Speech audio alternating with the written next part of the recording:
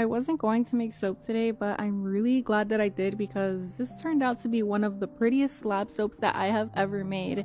It's scented with a fragrance called Swamp Rose, and while it sounds like a really smelly name, I promise you guys, this actually smells really beautiful.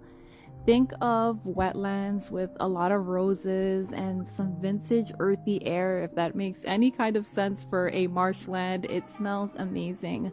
Now, for the colors, I just chose some colors that went with the idea of swamp water since it'll vary in colors of depth, depending on how it reflects. You'll have some lighter spots, some parts that look more opaque with depth, and we have the black, which would be like, I guess, the darker parts of the water. I hope you guys get where I'm going with this.